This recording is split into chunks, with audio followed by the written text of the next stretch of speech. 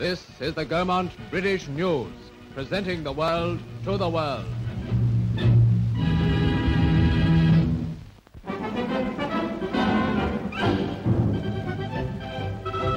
England and Wales take the field at Ninian Park, Cardiff, where 50,000 spectators packed the ground for a star-studded match.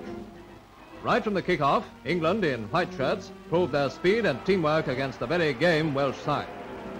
Time and again, the crowd roared at the brilliance of Stanley Matthews, number 7, seen here in a typical attack.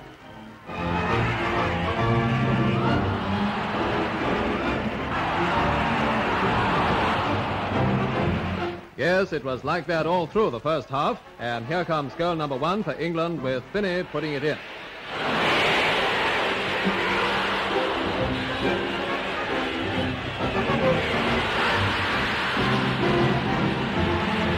Now for a Welsh counter-attack, but the ever-vigilant Frank Swift was there to stop every threat to the English goal. Still, the Welsh team fought on, and one gallant rally followed another in a vain effort to gain the upper hand. Then, goal number 2 for England, and this time Mortensen bangs it in. Final score 3-0, and a decisive English win.